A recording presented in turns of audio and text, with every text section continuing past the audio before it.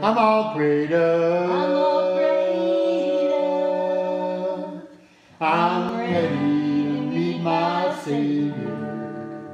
Eternal life is waiting in the by and by.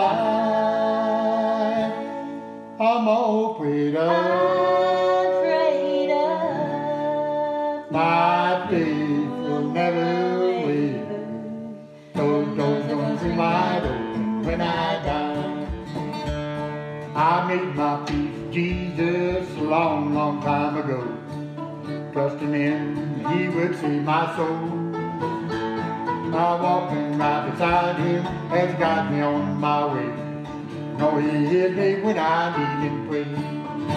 I'm all prayed up. I'm all prayed up. I'm ready to meet my Savior. Eternal life is waiting by and by. I'm all prayed up. I'm prayed up. My faith will never waver. Those doors don't swing wide open when I die.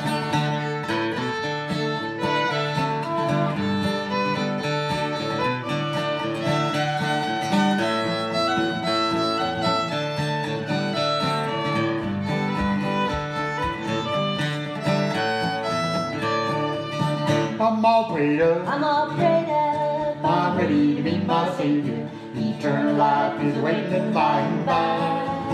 I'm all prayed I'm up. prayed up. My faith will never waver. Those doors gonna swing wide open when I die. I ain't afraid of Satan and his wicked ways of sin.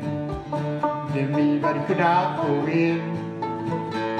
I'm gonna live with Jesus and face my judgment day. And fulfill to me that promise can't be. I'm all prayed up. I'm all prayed up. I'm ready to meet my Savior. Eternal life is waiting by and by. I'm all prayed up. I'm prayed up. My faith will never waver. Those doors gonna swing wide open when I die.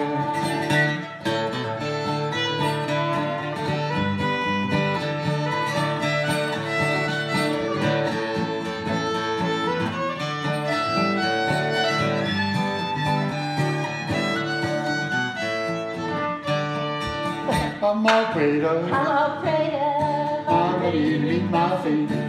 Eternal life is waiting by and by.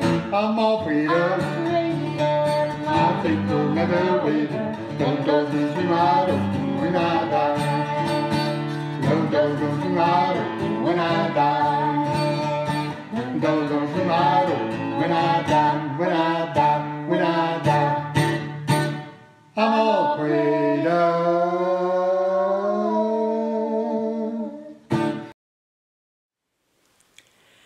But you, O Bethlehem of Ephrathah, who are one of the little clans of Judah, from you shall come forth for me one who is to rule in Israel, whose origin is from of old, from ancient days. Therefore he shall give them up until the time when she who is in labor has brought forth. Then the rest of his kindred shall return to the people of Israel, and he shall stand and feed his flock in the strength of the Lord, in the majesty of the name of the Lord his God. And they shall live secure, for now he shall be great to the ends of the earth, and he shall be the one of peace. Micah 5, verses 2 through 5. Good morning, sisters and brothers in Christ. Welcome to all who love the Lord. Welcome to the Gold Country Community Parish. My name is Ruth Beckman. I will be your liturgist this morning. I'm a certified lay minister for the United Methodist Church. Joining me is George Beckman, who is also a lay minister, and he will be bringing our words of assurance and our message this morning, and Pastor Ellie will be lighting our first Advent candle. Once a year, our charge conference meets with our district superintendent, Blake Busick. It will be held via Zoom Tuesday morning at 10 o'clock. Pastor Ellie sent the Zoom link to everyone in an email. Click on the link and join us. At the end of this service, there will be a short tutorial. Good morning, George. This is the first Sunday of Advent. The theme of the first Sunday is God's people. And later on, we'll be lighting the candle of hope. The Christ child came into this earth and he changed everything. He brought good news. News that we are all God's children, children of God. He invited us, each one of us, regardless of our defects, to join him in the wonderful inheritance of God. Today we're going to stretch the idea of family and talk about the family of God. Our opening hymn is Joyful, Joyful, We Adore Thee.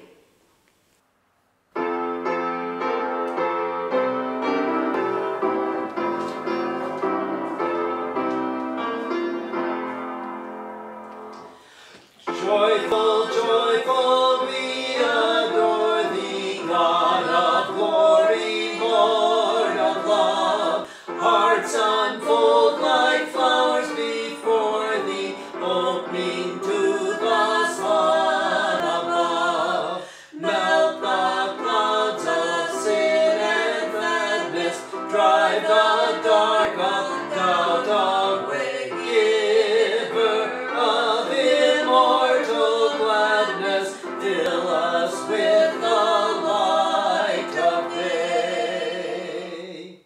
Join me in the call to worship. Keep awake. Christ is coming. Wait for the Lord. Love is coming. Prepare the way. Hope is coming. Worship the Lord. Christ is coming soon. Join me in the opening prayer.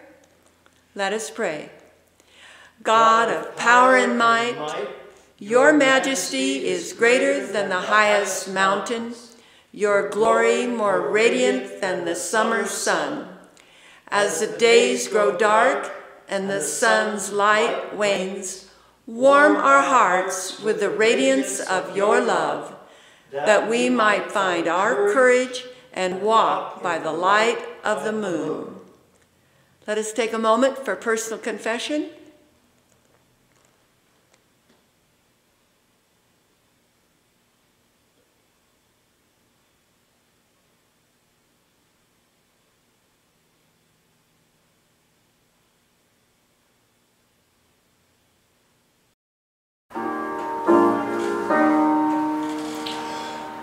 Breathe on me, breath of God. Fill me with light anew, that I may love what thou dost love, and do what thou wouldst do.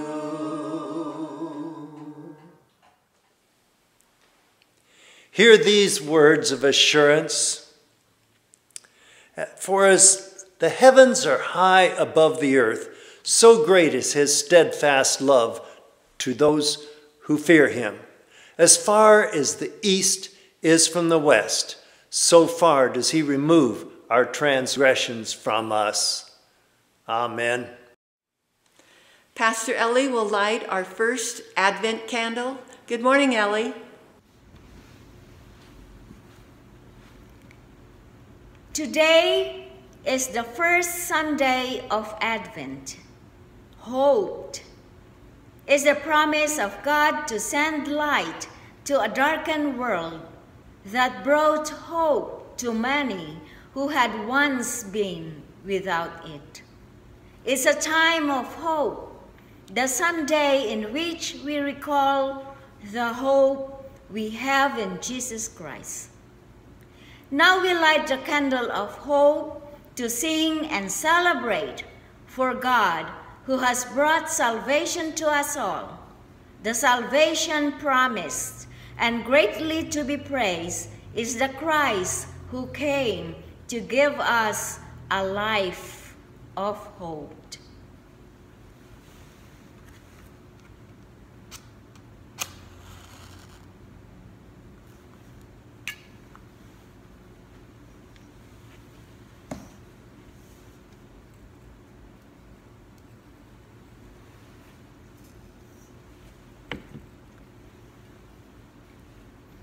Let us pray. O Lord, as we move through this season of Advent, we come before you today in a spirit of hope and expectation. We praise you for your power, majesty, and authority, and thank you for the gift of coming into your presence. Through these weeks of Advent, we pray that we might be more aware of you, that we might live in expectation of all you will do through and within us. Show us how we make real your presence in the world through our action and attitudes. We pray in the name of Jesus, the coming one. Amen.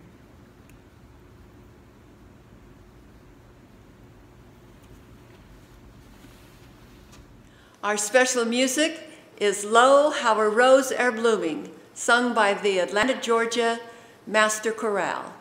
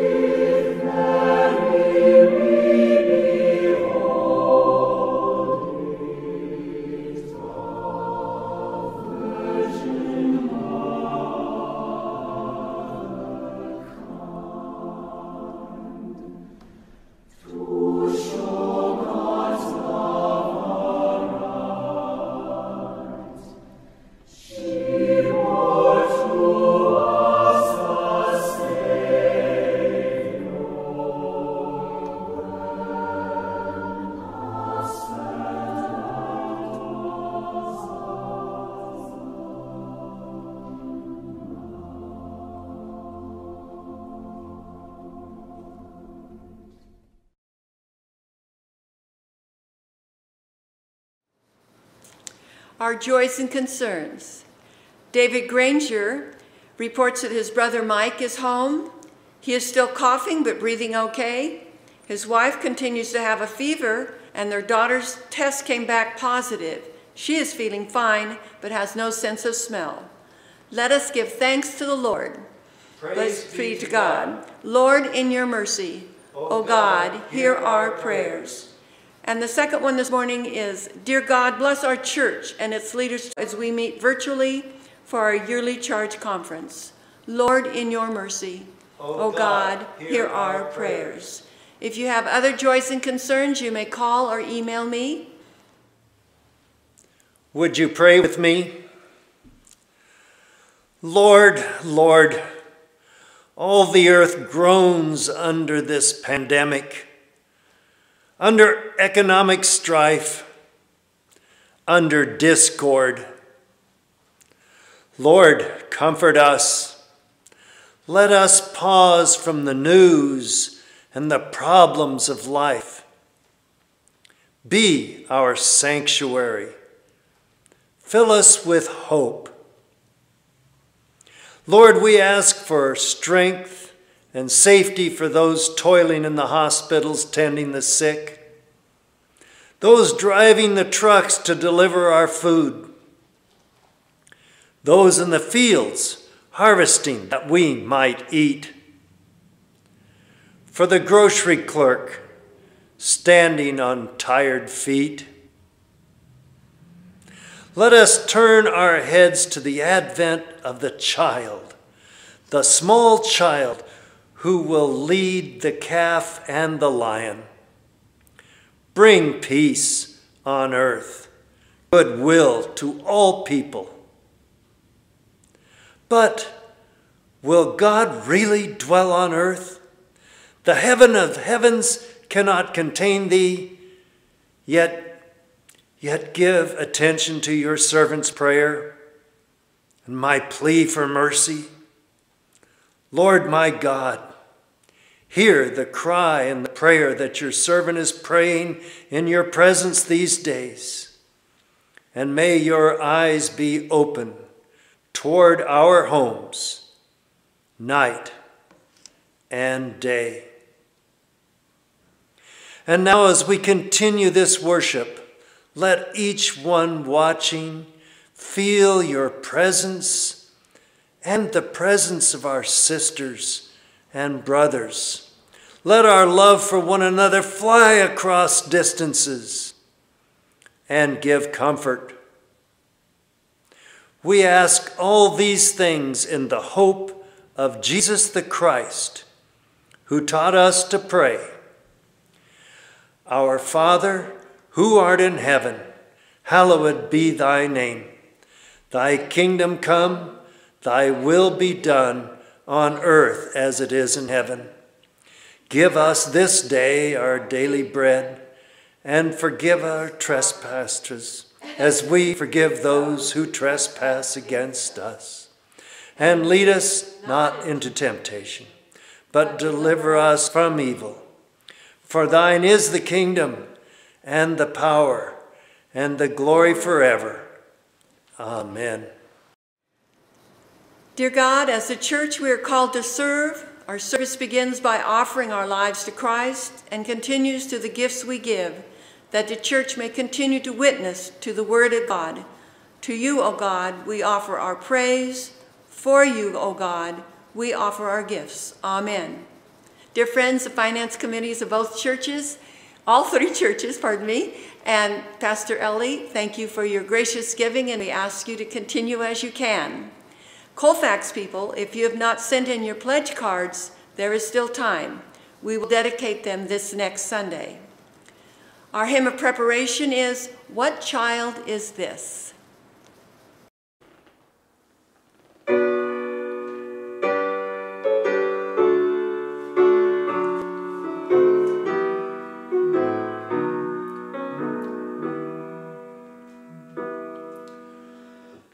What child is this who laid to rest on Mary's lap is sleeping, whom angels greet with anthems sweet, while shepherds watch our keeping? This is Christ the King, whom shepherds guard and angels sing. Haste, haste to bring him laud, the babe, the Son of Mary. So bring him incense, gold, and myrrh,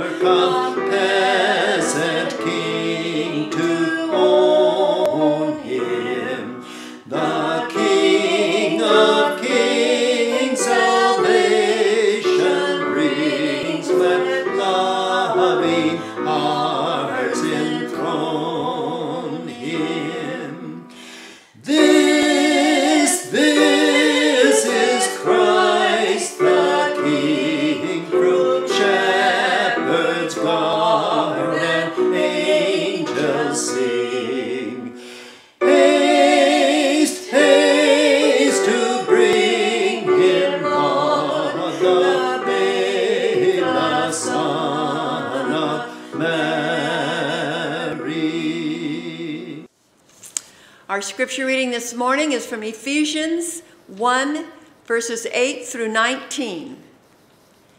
And he made known to us the mystery of his will, according to his good pleasure, which he proposed in Christ, to be put into effect when the times will have reached their fulfillment, to bring all things in heaven and earth together under one head, even Christ.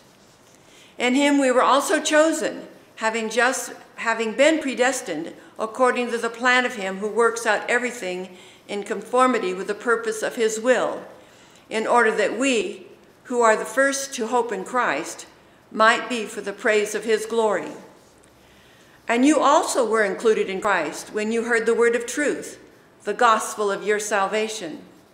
Having believed, you were marked in him with a seal, the promised Holy Spirit, who is a deposit guaranteeing our inheritance until the redemption of those who are God's possessions, to the praise of his glory.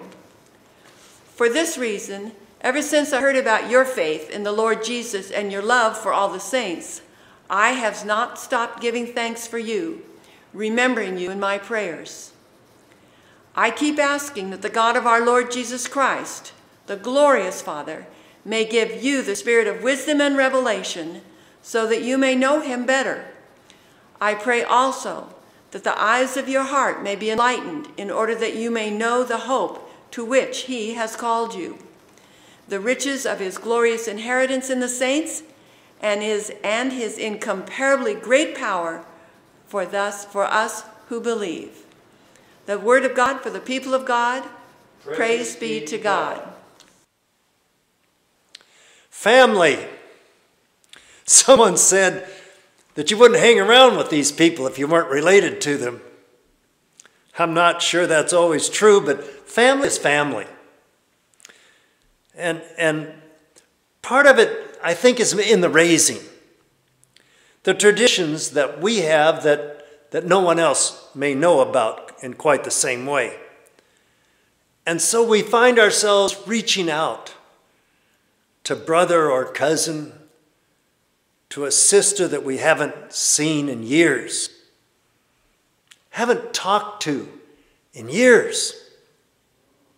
In today's scripture, Paul writes about us being brought into the family of God, having the same inheritance as those who were there before us. Would you pray with me? Lord, let the words of my mouth and the meditations of our hearts be acceptable in your sight, O Lord, our strength and our Redeemer. Amen. The word kingdom is not a typo, and there are three things we can learn from the word kingdom. First, kingdom has a definition: the full diversity and relationship of God's children. Like it or not, that means everyone is welcome in the family of God. Even sinners. Even sinners. For this definition, I'm going to hyphenate it as kin, K-I-N-D-O-M, kingdom. We are all kin. We're related, made by God. We are sisters and brothers in this world. And here's the important part: we're loved equally by God and are children of God. Everyone. We don't get to choose our sisters and brothers because we are not the head of the household of God. We're children, inherited, brought in by Christ, and given full privileges. Even sinners whose sins are a little bit worse than our own. Our second definition, this time we're going to spell it K-I-N-D-O-M, kingdom.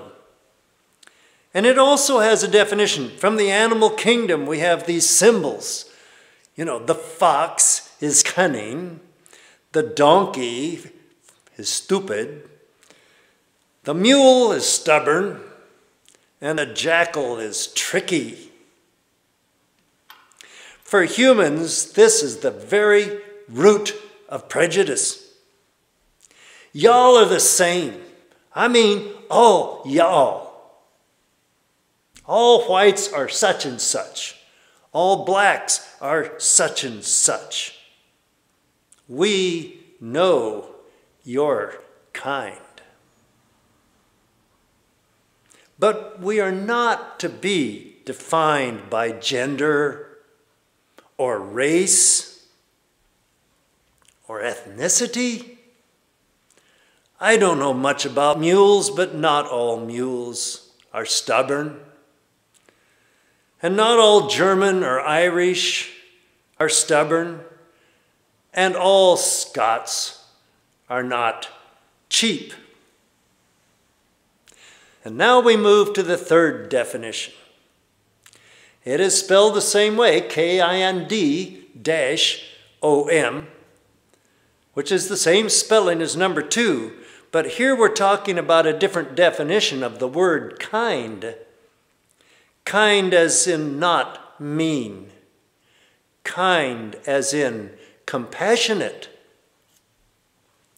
Now we're going to blend all 3 definitions together, and it goes like this. It goes like this. We are all children of God, God's children, and we've been adopted into the family of God. Jesus did this, and we become heir to God's gifts just like Jesus, even to raise from the dead. We're kin. We are kin. In the family of God, we're called to be a kind of person, a type, if you will. We call this type Christian. The trouble is, sometimes we aren't very good at it. We miss the part that everybody is brother and sister on an equal footing in God's love. And when we miss the part about being sisters and brothers, we grow our prejudiced wings. We begin to group people, men and women and children, doctors and lawyers, rich and poor, black and brown. We see people as a kind, not the kind type that we're called to be, but the other kind, which is, you know, not our kind. And when that happens, people aren't very kind, as in nice. We wage war against one another, against the other kind. Some mistreat Japanese people on the very sight of seeing them because they think they're Chinese and they think that Chinese are the people that brought COVID in, that they're COVID carriers. And this isn't very kind. I'm going to end this sermon with a story. I have a friend who is just one notch off agnostic. A nice person, a decent person, way more Christian than many Christians I know. And I will add an injured person. An injured person. This friend has a 5-year-old, a little daughter who had a best friend, a neighbor. And the little girls loved to play with each other, loved each other. But the mother of this second child told my friend that while she thought my friend's daughter was very nice, she didn't want her daughter to play with someone who wasn't from a Christian home. I'm going to let that soak for a minute. She didn't want her daughter to play with a non-Christian. This seems to miss the kingdom, the family of God idea. It assumes that all agnostics are the same. And it broke my friend's daughter's heart. You see, this shows a 5-year-old that she isn't good enough. We don't like her kind. How does a mother explain this to a 5-year-old over and over? Because she kept asking. It can't be explained. It can't be. This event tells the little girl, we aren't kin. It says, I know what you're like because you're not one of us. It broke my heart when I heard this. You know, that Christian neighbor didn't sell much Jesus that day. Not much selling of Jesus that day. You know, we wouldn't know Jesus if Jesus had stuck to his kind, the very holiest of people. We wouldn't know Jesus if Paul had stuck to his kind, only Jews.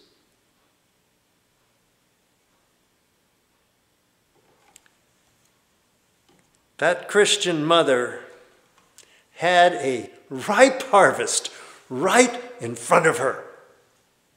She could have won, not by preaching, but by showing what kind, as in type, of Christian she was, that she wasn't prejudiced.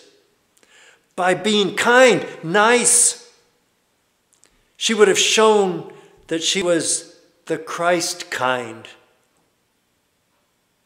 the nice kind. And perhaps, in time, planted seeds. Seeds of love. Seeds of hope. Seeds of kinship. Seeds of Advent. The inheritance into the kingdom of God. This Advent, I encourage you to invite not only the Christ child into your heart in a new way, but that you open your heart and welcome all into the kingdom of God. Start by sending a link to one of our services.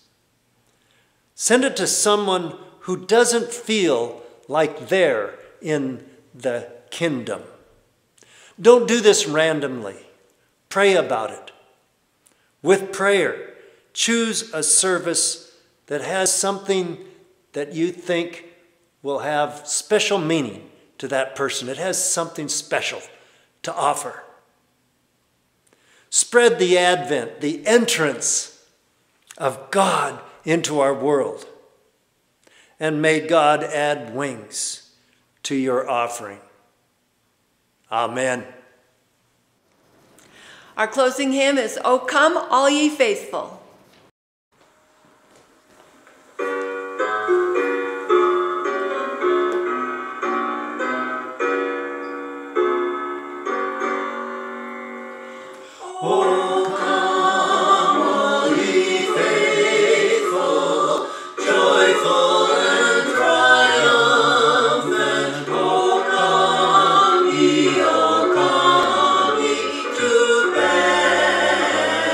Bethlehem.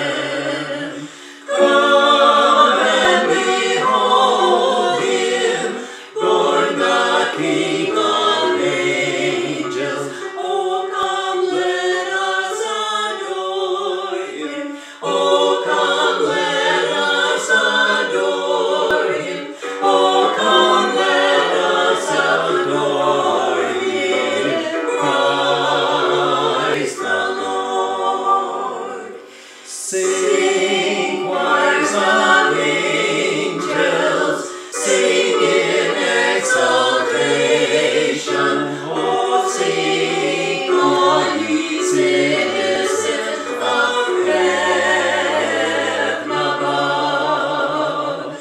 Glory to God, all glory in the highest.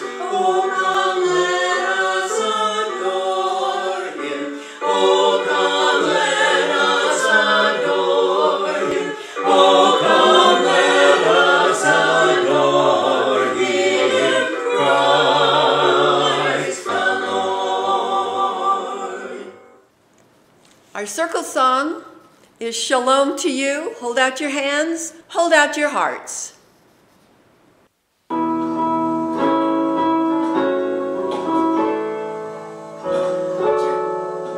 Shalom to you now. Shalom, my friends.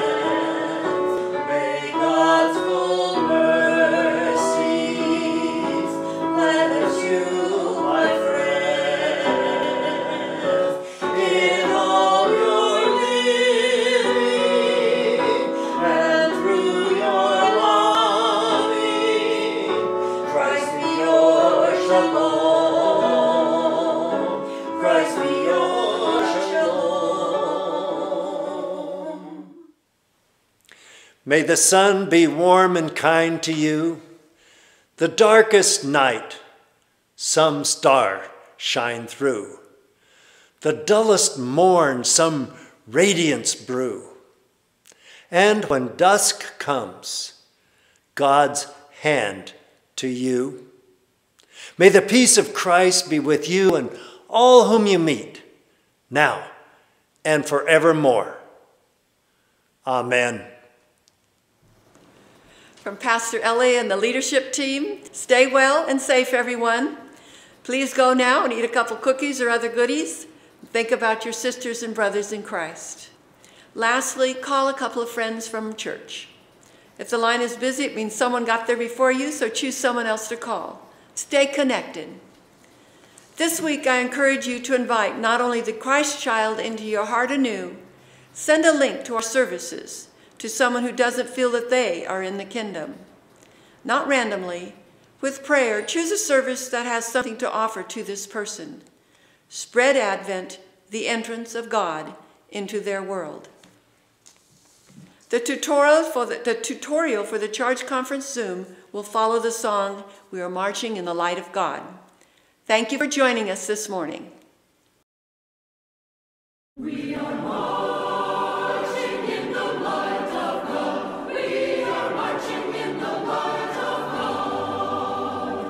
We are marching in the light of God. We are marching in the light of God. We are marching, marching, we are marching, marching, we are marching in the light of God. We are marching.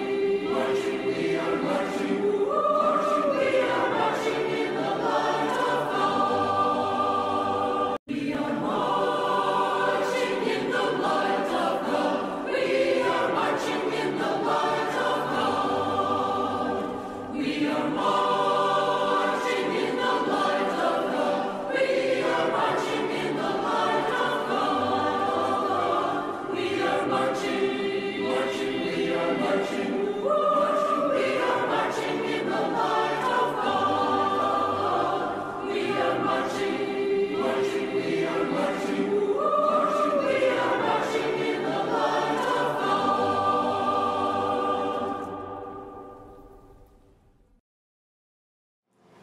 We're going to try to get you into the Zoom meeting.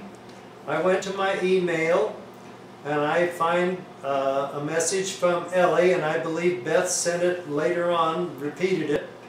And in that message, Ellie explains that there's going to be a charge conference, Zoom link below. But you have to go down a ways here because she got it from the conference. So down here there's a letter from Cindy Buna, and here it is. It says, join Zoom meeting. and it tells you the time and all that here.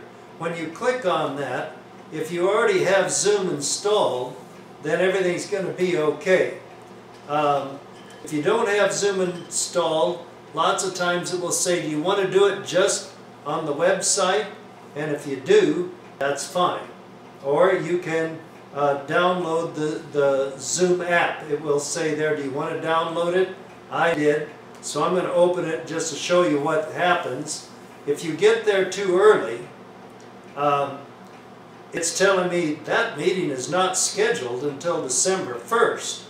And it says it's going to start at 9. We are not starting at 9. We're starting at 10. But Ellie has meetings beforehand. All right, so when Zoom comes up, when it first starts to work, there are some things that you're going to need to do. And first is, I got to get rid of that, sorry, go away. All right, down here in the lower left corner, notice it says, it's kind of small to read, but it says start video. If you don't do that, nobody can see you. And then you have to start audio. And if you don't do that, nobody can hear you. And it may be that Blake will be saying, you know, George, you need to start your audio, or George, we can't see you. And then once the screen begins to fill, this is obviously not our church, but this is a Zoom with 4 people here. And as members begin to join, there will be more little squares. They get quite small sometimes. Up here in the right-hand corner is a view, and right now it's showing that you're going to have a bunch of little squares. Now, once you're at this point, I suggest you go down again to the lower left. Now that you have your audio started, I would mute it. And when you click on that, this is just a picture, but when you click on that, it will say muted. And that keeps all of us from yakking all at once, or your dog barking and everybody having to listen to that, or the doorbell or anything else. Now, if it's your turn to talk, there are 2 ways to do it. You either can unmute yourself down here. Usually if I'm going to just say a few words, I've been called on, I raised my hand perhaps, and Ellie calls on me, or D.S. Busick calls on me. If you hold down the space bar on your computer, just hold it down. While you're holding it down, you can talk. Then when you want to quit talking, you let up, and that saves you from having to go down here and mute and unmute. During a Zoom meeting, you'll begin to notice that if you do need to comment on something, or of course if you're seconding something, it's good if you raise your hand and push down the space bar and say, I second. Lots of times a number of people say it at once, but the secretary will get one of them, or maybe she'll have to ask, all right, who seconded? At that point, if there were a whole bunch of voices, I would just let it go rather than, because if everybody says I did again, and it could be that Blake will have that information. So there you are. So to review, you go to your email, you go down to the Zoom meeting. Now, if you don't have a computer that you think will do the Zoom, or you don't want to download the app, you can call in. And when you call in, instead of a picture of you, it will just have your phone number there. And of course, if you don't want your phone number there, then you're really starting to become out of luck. But anyway, sometimes if you don't have a very good internet connection, you can just listen in, and people will be able to hear you. And so you may want to mute your phone, because if your dog is barking, that is not really conducive to a good meeting. All right, so I hope that helps, and we'll see you all Tuesday at 10 o'clock.